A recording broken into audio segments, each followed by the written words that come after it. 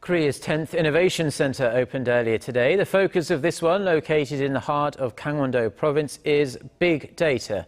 The government wants the center to crunch the constant reams of data flowing around the internet to help local firms find more opportunities and boost their bottom lines. Song Ji-son reports. It's a sector that's currently expanding at a rate of 30% a year. That's how big and promising the global market for big data is. By 2017, the value of the worldwide market is anticipated to top $31 billion.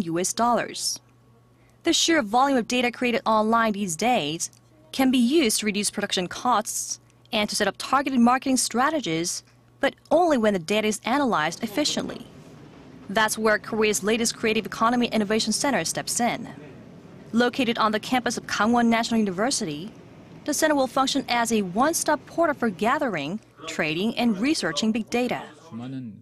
Big data itself is not that valuable. Mining and utilizing that data is what really matters. We'll make Gangwon province a center for gathering and processing data and making the figures meaningful. For the mission, Korea's biggest internet portal, Naver, will help local startups entering the big data industry.